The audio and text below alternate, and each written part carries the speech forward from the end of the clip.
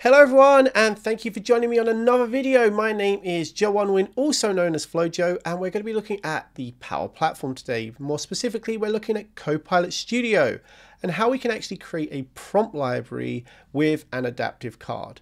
Now, why would you want to do this? Well, maybe you're in a situation where you want to offer a series of selections to a user and they can click on one of them and in turn it will trigger an event, i.e. it will trigger a topic, or maybe it will trigger a generative answers particular thing, something like that, right? So the whole idea of the prompt library is that you're going to offer a selection of prompts to a user and then you're going to react based on that. Now, with my prompt library, as you're going to see in a moment, I'm going from top to bottom rather than from side to side. Now, the reason why I'm doing this is that if you look on your screen right now, the chat section is more longer.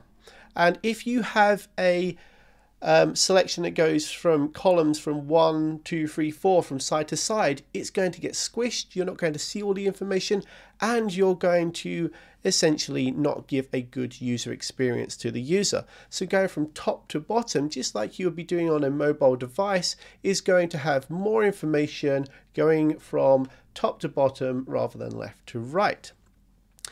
Okay, so then you have to think about what are you trying to achieve? Well, if you select something, the user is then going to be stating that. The prompt is going to trigger. So how do we actually achieve this? We achieve this through the data tag on the submit section on the action set of an adaptive card. So we're going to go through all of that, as well as we can actually add images, and we can also ensure that the user gets the best look and feel. So let's take a look at what this looks like first. Well, let's go over to the designer. So here is my example. We've got an example of prompts, we've got prompt 1 example, and then we've got some information that we can actually put underneath it. So whatever this says at the top here is whatever it's going to say when we click on it. And then underneath will be the information that we'll give to the user. So for example, we've got prompt 1 example and then prompt 1 information. So the part at the bottom is just informational. It's just highlighting some information that the user may want additionally to the actual prompt. And then we've got exactly the same at the bottom here for prompt 2 example, and then we've got prompt 2 information.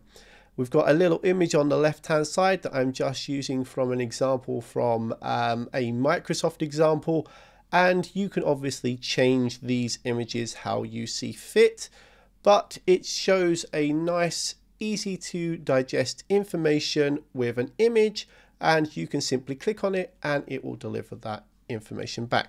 Now, being an adaptive card, Copilot Studio only supports 1.5. It does not support 1.6. So the first thing you want to do is change it to 1.5.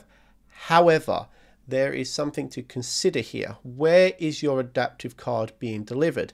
If it is being delivered to Microsoft Teams, you will need to change your target version to 1.2. Do not keep it at 1.5. Even though Copilot Studio supports that, Microsoft Teams does not.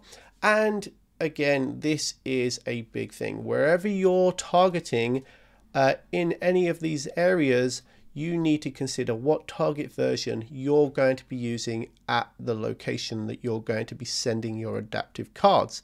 So we've created an adaptive card. I mentioned previously that data was a big thing. So I'm going to go through an example now, and then we're going to come back to this and actually see what I mean by that. So let's go back to Copilot Studio, and as you can see here, I've got a prompt 1 example, I've then got a prompt 2 example, and all these are doing are just stating this is an example of someone selecting prompt 1 because it has a phrase of prompt 1 example and 1. But let's actually go into the prompt example adaptive card topic. So rather than actually asking a question with an adaptive card, I am using the message node, and then here I click on add and I click adaptive card, and this gives me the adaptive card here. So this adaptive card is where I'm pasting my information. So at the bottom here, I've got a card payload editor. All of this information at the bottom here, all of this JSON is what is being created and generated here.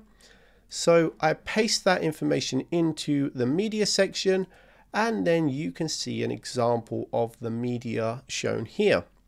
So if I now type in the chat window adaptive card example, it will show our adaptive card because it will trigger this topic. So you can see the adaptive card prompts now, and I can select one of these. As a user, if I select prompt one example, it actually says prompt one example. It's saying the prompt for me as if I've typed that.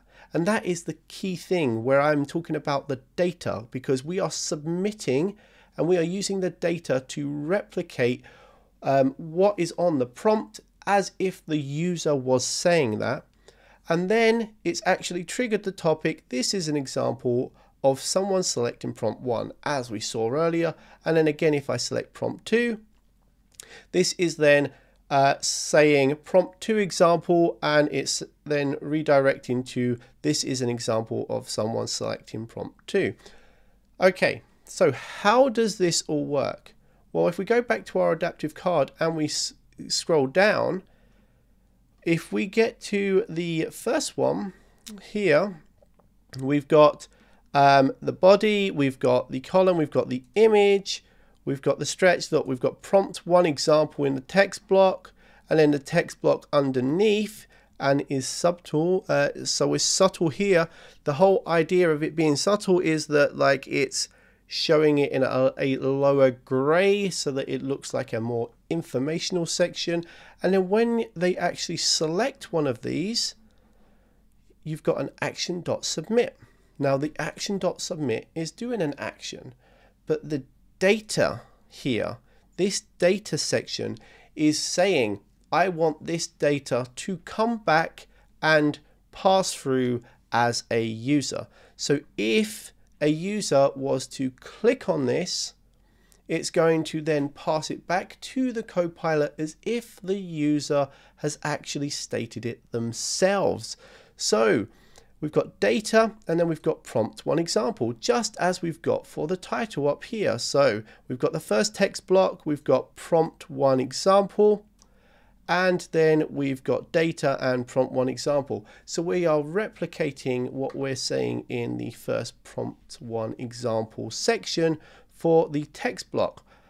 So when I press on this, the Action.Submit is triggered, and then the data is passed through of prompt 1 example. What that then does is it then looks as if I myself as a user has typed that, which in turn will trigger the topic of prompt 1 example, and then it will trigger whatever happens in that topic. And in this instance, it's just, this is an example of someone selecting prompt 1. So that is how you can easily use adaptive cards to trigger prompts and in turn pass data back, which then in turn allows it to pretend to be the user that said it.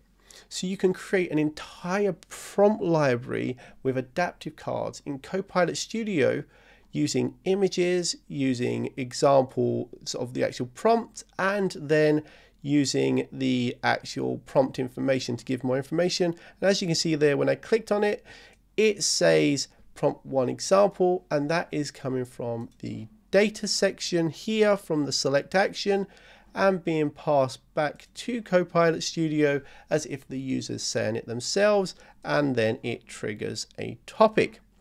So all of this prompt information and example I will stick in the description of this video so you have it. I will also put it on the blog post so you can actually go through and see it much easier.